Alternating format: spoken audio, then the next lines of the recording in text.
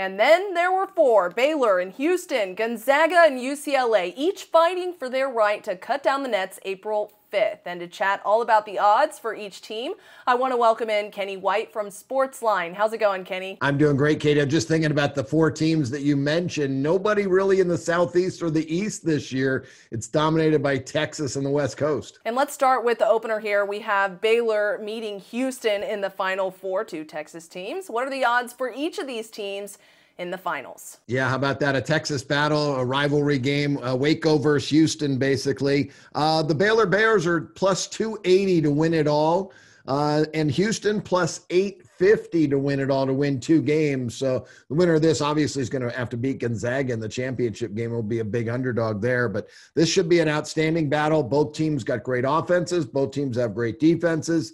And as I said, being a Texas rivalry game, wow, it's going to be a fun one to watch. And are there any interesting betting angles or trends that you're seeing for this Texas rivalry? The Big 12 hasn't done well in the Final Fours of late. The last 5 times they've been there, they're 1-4 ATS. So that may lend to taking the points with Houston in this one and being a close game. And then let's go on to the nightcap, Zag versus UCLA. The Bulldogs are the 1 seed overall, very dominating force in this tournament, but the Bruins are making a convincing argument for their chances. So what do the odds makers think here? Yeah, there's a big favorite here. The Gonzaga 14-point favorite in this game. The Zags are the favorite to win it all, minus 220 to win the championship. They're minus $11 to just win the game against UCLA.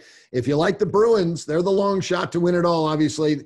20-1 right now. This is a team that lost their last 3 regular season games and lost their only Pac-12 conference tournament games. They lost 4 in a row, and they were down 5 points late in the game to Michigan State in a play-in, sent it to overtime, won the game, and here they are in the Final Four. They are the real Cinderella story. And are there any interesting betting angles or trends that you're seeing for this game? Favorites, 4 or greater that scored 80 or more points in the Elite Eight, that would be Gonzaga. They scored 85, are just 2-10 ATS in this round. And then teams that hold their opponent or scored 65 or less in the Elite Eight are 8-2-1 ATS. So teams that score low in the Elite Eight and get in do well. Teams that score a lot of points in the Elite Eight and go to the Final Four, they don't do as well covering the point spread. So I like UCLA plus 14. This is it. This is the game of the year for UCLA, and they have nothing to lose. They're playing with house money here.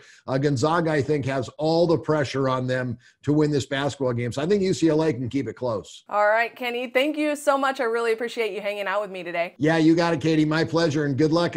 Hope everyone enjoys the game. It's going to be a lot of fun. Hey, I will say I still have 2 teams that are in my bracket that are playing to win it all. So we'll see how all this shakes out over the weekend. And you can read even more sports betting news surrounding the Final Four over on SportsLine. Tip-off for the Houston Cougars and the Baylor Bears is set for 5:14 p.m. Eastern.